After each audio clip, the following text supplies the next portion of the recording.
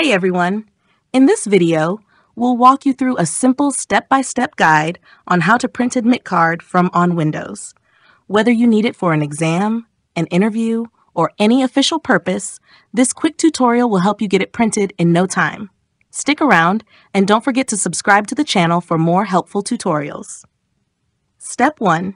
Open your browser and go to the official website where your admit card is available. Log in using your credentials and navigate to the section where you can download or view the admit card. Step 2.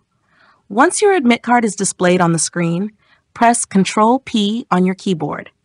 This will open the print window, allowing you to configure the printing settings. Step 3.